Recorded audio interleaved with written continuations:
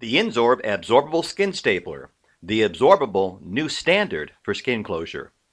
The Insorb Skin Stapler is not simply a new skin closure device.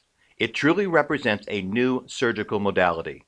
This unique device places a proprietary subcuticular absorbable staple entirely within the dermis, resulting in secure, everted closures, combining the comfort, cosmesis, and convenience of absorbable suture with the speed of a metal skin stapler, while eliminating the percutaneous insult created by metal skin staples and eliminating the need to remove metal staples postoperatively. The bioabsorbable Insorb staple is comprised of a benign polymer of PLA and PGA, which is essentially absorbed within 90 to 120 days, similar to monocryl suture. The stapler contains 30 staples sufficient to close a wound up to 21 centimeters in length. Over 600,000 patients throughout the world have benefited from the profound advantages of the Insorb absorbable skin stapler. This video is a review of the proper skin closure technique for the revolutionary Insorb absorbable skin stapler. Please refer to the instructions for use for complete instructions, indications, contraindications, adverse reactions, precautions, and warnings. This video does not replace a thorough in-service, including instructions and practice with a hands-on training model provided by an incisive surgical sales professional.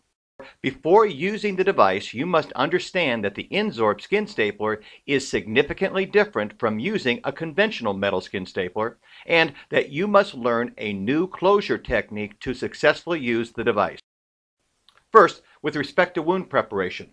When excessive wound tension is present or may be expected, supporting sutures are required to ensure closure integrity and to relieve tension from the wound edges for optimal healing and cosmesis. These situations include high tension areas, excisions, over a deep fat layer, obese patients, across a joint, or wounds that may experience excessive swelling. Please note, when closing with Insorb absorbable staples, these supporting stitches must be placed at least 1 centimeter from the wound edges to allow space for the introduction of the stapler nose into the incision and to provide sufficient free skin edge to be brought up around the nose of the stapler, covering both blue triangles on the stapler nose. The Insorb skin closure technique consists of one operator and 2 simple steps. Step 1. Using a single adson forceps placed across the incision, grasp only 5 millimeters of tissue of both edges and lift. Step 2. While maintaining the lift, firmly mate the stapler with the forceps and fire. To begin to close an incision, grasp only 5 millimeters of tissue at the apex and lift the tissue. While maintaining the lift, insert the nose of the stapler into the wound and move the stapler forward until the stapler and the forceps are firmly mated together. Keeping the stapler level with the plane of the skin, that is, not tipped or pointed downward, compress the lever until the audible click. Then release the handle. Remove the stapler from the incision by lifting the stapler directly up. Do not pull backwards. Pulling backward will catch the staple tips in the nose of the stapler, making it difficult to dislodge the stapler from the wound. Continue to close the incision by grasping only 5 millimeters of tissue directly above the last staple placed and lift. Firmly mate the stapler with the forceps and fire. A 2-operator technique may be used as well. One operator uses the stapler while the other operator uses 2 forceps to grasp 5 millimeters of tissue and present the wound edges to the stapler. For optimal wound security, place Insorb staples at 7 millimeter intervals. Placing staples at intervals greater than 7 millimeters may compromise wound integrity. To ensure proper staple spacing, grasp directly above the last staple placed and lift. Firmly mate the stapler with the forceps directly below the arrow on the stapler prior to firing. To easily locate the position of the last staple placed, look for the slight indentation or dimple in the epidermis where the tissue is closely approximated. Grasping the open wound edges ahead of the dimple is difficult with a single adson forceps and will place staples at intervals greater than 7 millimeters. When placing Insorb absorbable subcuticular staples in tight spaces or when placing the final staple in the incision, Insorb staples may unintentionally perforate the epidermis due to improper technique. These externally placed staples may be difficult to see at the time of surgery, but should not be of concern. Note that these externally placed staples did not spit, but were placed percutaneously and typically do not cause inflammation, redness, oozing, or pain. The Insorb absorbable staple is comprised of a benign copolymer.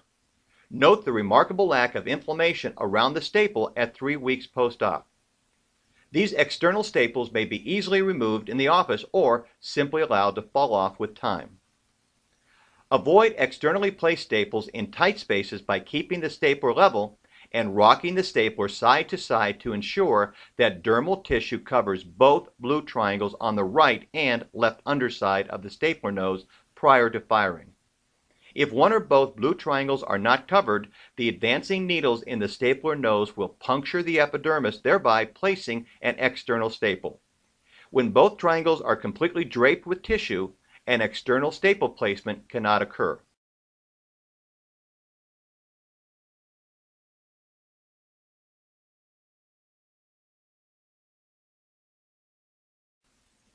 Continue to place staples using this same technique until there is approximately a 1 centimeter opening remaining to be closed.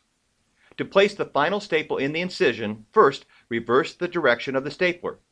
Grasp one tissue edge and open the wound sufficient to insert the nose of the stapler in the incision. Once the nose is in the incision, grasp the other edge of tissue and lift the tissue over the stapler nose. Regrasp tissue at the apex and ensure that both blue triangles on the nose of the stapler are covered by rocking the stapler from side to side, lift, and fire.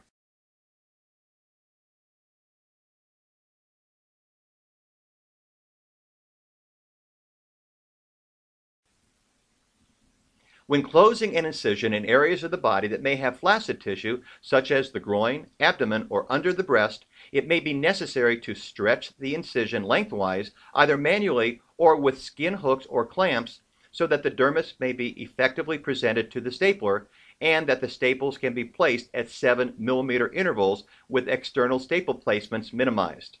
This tension should be applied to the opposite end of the incision. As with all subcuticular closures, an adhesive dressing or skin glue is encouraged for external wound protection.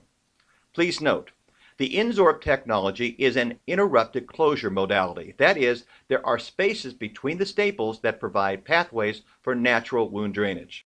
Unlike continuous running sutures and metal skin staples that create a barrier which may not allow for natural wound drainage, minor bleeding at the time of closure and early post-op wound drainage may occur with an Insorb closure simply due to the interrupted nature of the closure modality. Minor bleeding at surgery is easily controlled by applying light pressure directly on the wound. The floor nursing staff should be informed that Insorb closures may present wetter dressings than other closure modalities in the first 12 to 18 hours post-op and not to be alarmed. If the wound requires intervention and access post-operatively, simply cut the backspan of a minimum number of staples with the scissors. Do not remove the staple remnants as they will be absorbed without consequence. With proper use, the Insorb absorbable skin stapler is a rapid skin closure modality that results in secure, everted cosmetic closures with the potential of reduced wound complications and eliminates the risk of needle stick injuries. In addition, the Insorb stapler eliminates the percutaneous insult created by metal skin staples and eliminates the cost, inconvenience, and discomfort of metal skin staple removal. The Insorb stapler represents a more patient-centric solution for skin closure. In a recent peer-reviewed study conducted at the Mayo Clinic College of Medicine and District 1 Hospital in Minnesota and published in a leading scientific journal, the authors concluded, "Our results suggest that the use of subcuticular absorbable staples for skin closure at the time of cesarean section may lead to less in-hospital analgesic use compared to percutaneous metal skin staples and thereby positively impact a patient's post-operative course." The authors found that the decreased use of IV-administered Toradol associated with absorbable staples would result in a cost savings of approximately $200 per patient even after considering the higher cost of the absorbable stapling device. For more information on the Insorb absorbable skin stapler or to set up an evaluation or in-service, please contact your Incisive Surgical sales representative or Incisive Surgical at 1-877-2-INSORB extension 32.